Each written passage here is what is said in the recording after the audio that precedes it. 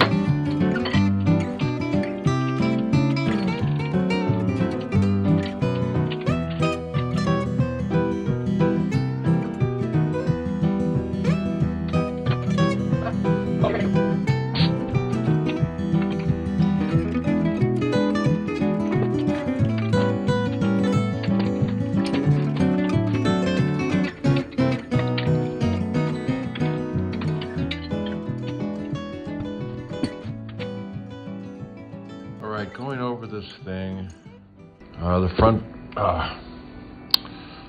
brake is from I believe a 1983 ADX250.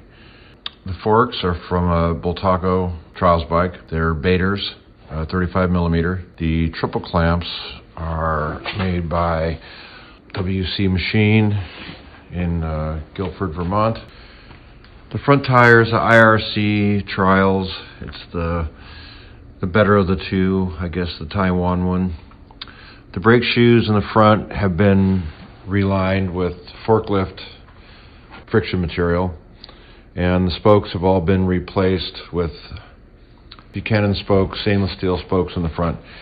I stripped the paint off the hub and went over the needle gun and changed the texture of it so it wasn't just plain black paint anymore.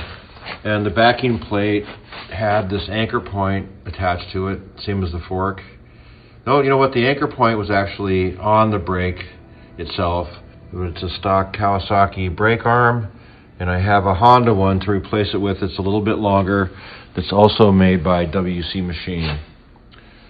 The head bearings were originally ball bearings, and I machined the cups off the end of it and welded on cups for large tapered roller bearings.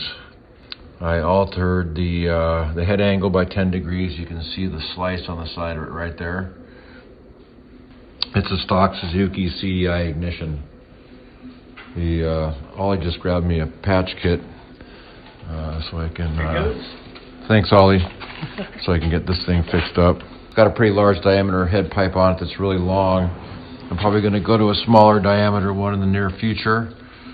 I ground off a bunch of the extra bumps and lumps on the cases that weren't really needed. I deleted the oil pump system in this thing. It had an auto lube system, and a lot of the chain cover was cut off. The pump control, the pump was back there. You can see somewhere right in there. I machined, I believe, 2 millimeters off the bottom of the cylinder, and machined 2 additional millimeters out of the top, a little less than that actually, out of the cylinder head.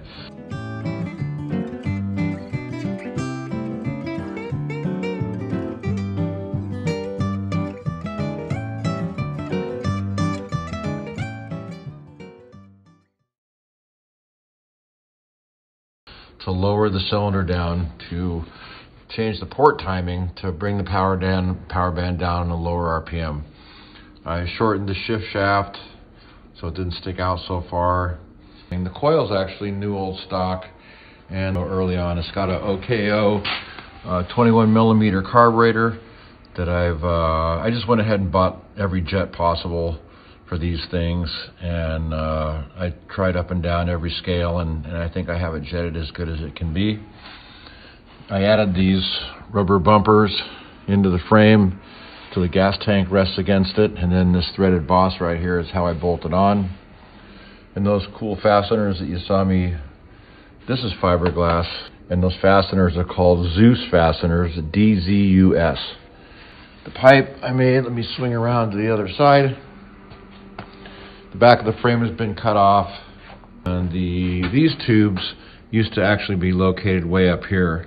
You can see the scar left over from that. I lowered them down a couple of inches so that it would change the swing arm angle. You can see it's very steep. Really customized the Kickstarter quite a bit to wrap around the case like that. Changed the shape of the front here, and there's normally a cover over that I removed. I put the rubber things back in the cylinder, nice little touch there. This is the pipe. As you can see, it's not a very big belly on it. That makes all it does is make the thing have really low power. And this is a Kawasaki KX muffler that's been shortened quite a bit. I moved the foot pegs down and back from where they were, and made the brake pedal and relocated that, and cut the frame tubes off the bottom and made the skid plate. The swing arm's been shortened an inch. I've modified the hubs, the spacers on the ends of the hub on both the brake. And this is a Honda WC Machine brake arm from the rear. And I drilled out the spacer and changed the length of it, as you can see, to get the chain line correct on the back. The rear hub is over on the tire machine, and it's a KX 250 1985, and I basically put the biggest rear sprocket on it I could get and the smallest front sprocket to achieve the gear ratios that I have. You can see the rear rim is actually a 2.15 wide between the beads, so it's narrow. It's wider than a normal Trials tire, but it's narrower than the rim that came stock on there. And I redished this wheel over quite a bit to get the tire back into the center. Got domino controls and all throttle. It's got a lanyard by David Scarborough, Trials parts. It's a really nice piece because it doesn't have the elastic thing here that drives you crazy. And I believe that these are Beta, from a Beta Trials bike. It has a little chainsaw compression release in there, which I don't really use. The shift lever has been altered. The normal shift lever has a rubber tip on the end, and I cut that off and put a folding tubular end on it. And as you can see, the chain comes very close. It's mostly because the chain guide isn't touching, but it actually touches the back of the shifter, or did for a while. I have an extended air screw on the carburetor. I don't remember exactly what the jetting that I have in there. If you need to know, I can always pop the thing open and take a look. And the gas tank for it is one that I made. It's getting pretty beat up at this point. I've knocked into it a couple of times. All of the body work together on this bike weighs 5 pounds. What I have going right now is I'm fixing the flat that it has first, and then I'm going to make some major changes to the forks. I have some Jerry Minshall in the UK made these for me, and they weld into the top of the lower fork legs and allow you to use an integrated type fender cross brace mount.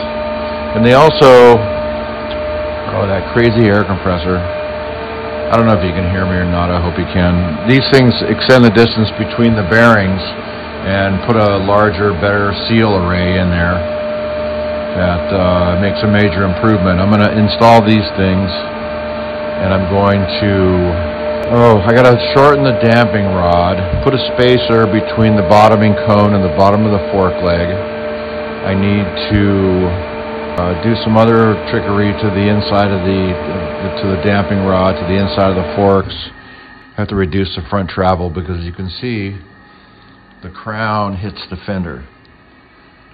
And these Trials bikes don't need a lot of front travel. Mine could use a little more in the rear. I could relocate those shock mounts and put some new Falcons on there. But I don't know. I have 2 weeks to the next event, so I'm not sure how much I should do.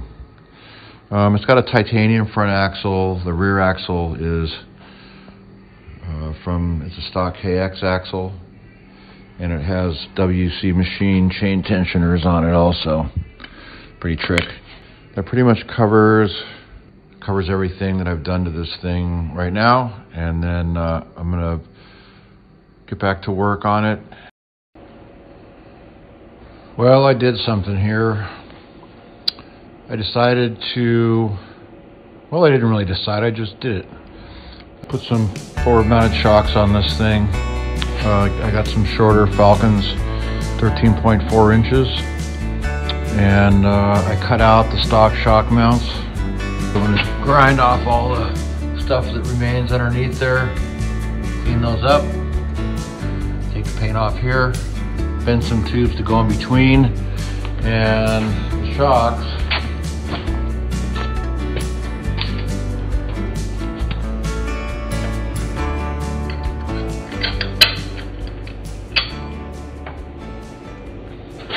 Something like this.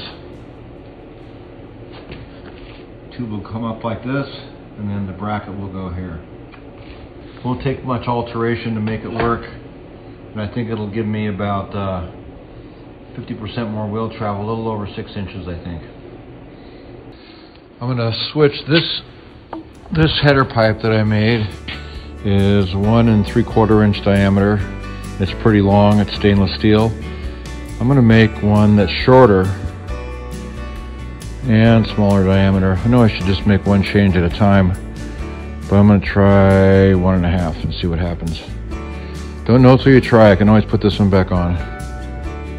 What I do between events, but for this weekend I got to do shock mounts, finish those up. I have to make a new brake pedal because, and I'm going to make it, what's interesting is I use the original Suzuki rear axle, and it's the same diameter and thread as the swing arm pivot bolt, but it's about 20 millimeters longer, which will give me enough room to put a bushing inside there, under that in the frame, and build the brake pedal off of that, and then put the pole for it back here. You can see the notch that I had for the original one right there. Getting the spring on that, getting it connected and everything is a real pain. And it's really stupid to notch your swing arm for something like that, but I was getting desperate when I did that. So that's going to be all changed.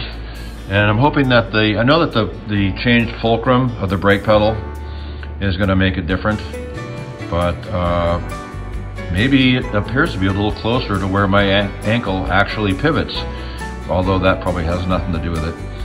And I noticed that I had taken on some dirt in my airbox after the rainy weekend. So if I can make some improvements to that, I'm going to have to modify it to accommodate the shocks. But I'll set the camera up and get some more pictures. I'm going to work on it for another hour or so this morning, and then I have to get to my real job, which is here.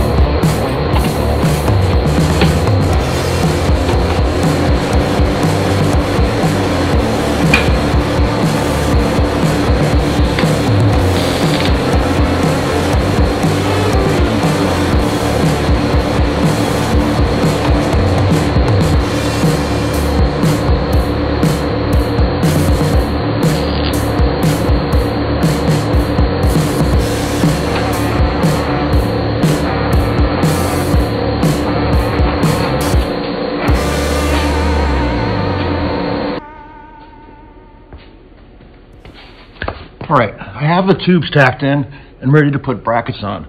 I think I'm done for today. I gotta clean up and get ready for the crew.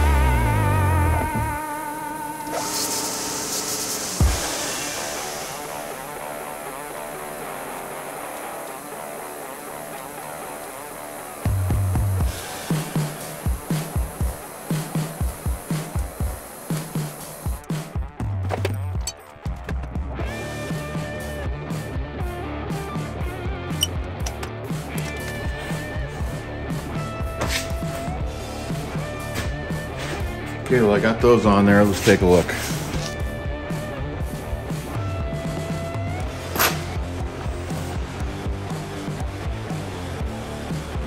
Not super pretty, but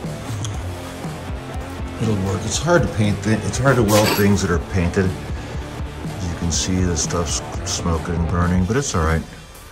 We can get by with that. I think this thing's made out of sprinkler pipe anyways. But yep, that worked out. I can smell gasoline. There must have been some left in the carburetor. But I'm gonna sand off some old tacks as soon as it cools off. Maybe do a quick little sandblast job on it and spray can the thing silver. Good morning. I've been rushing on this thing, trying to get it done on my Suzuki, and I got the brake pedal just about done. I have to weld this piece onto it right here. Goes like this, goes around the frame. We'll do that right now, and then I gotta test my shock springs and see if they're good, so I can try to swap them out today, because I'm pretty sure that my buddy's around and will be able to take care of me. He's the guy that distributes the shocks here in, I don't know, New England, I guess, or maybe United States, I don't know. But this is what we're looking at right here.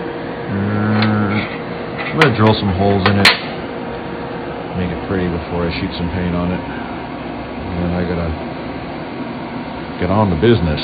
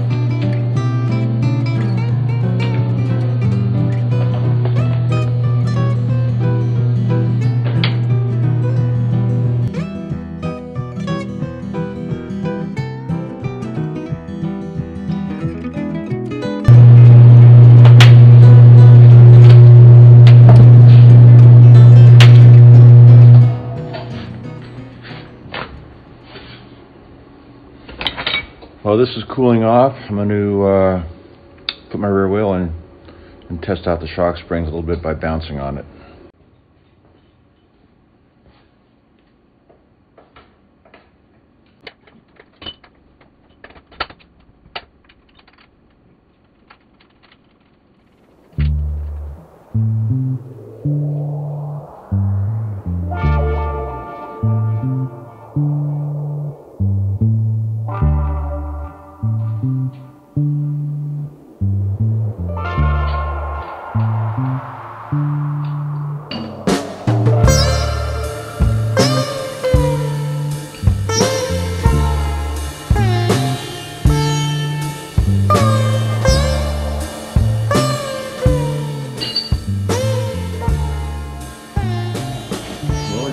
kickstand, so I gotta find a place to lean this against while I go find a place for me to lean against.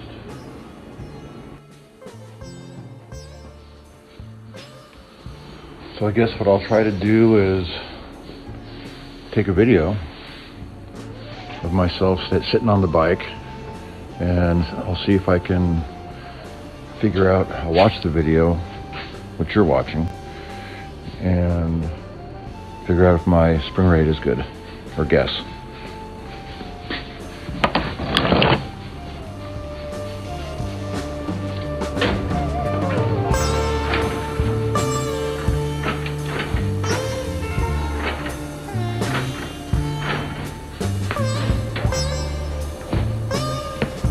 Yeah, it's going right to the bottom. I think I need, well, I'm going to try the next different one and see how it works. I'm going to drill some holes in this, sandblast it, and then put a coat of primer on it while I go get these springs.